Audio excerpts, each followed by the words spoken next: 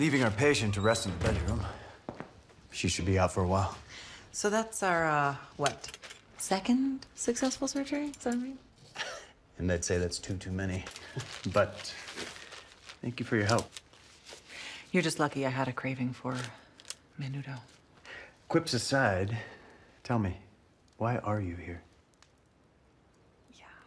Yeah, I finally mustered up the courage to talk to Anatsa, and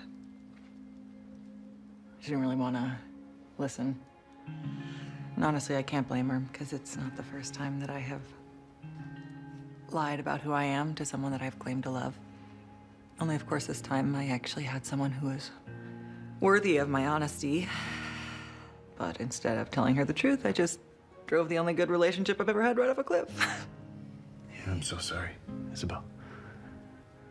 Yeah, it's... Anyway, it's good. Honestly, I needed to leave Roswell. Just get a little perspective. It's a relief being around you.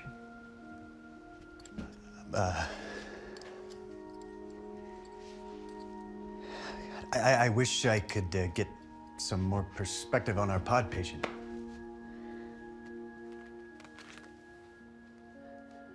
I might have an idea. I think this casita is owned by your family.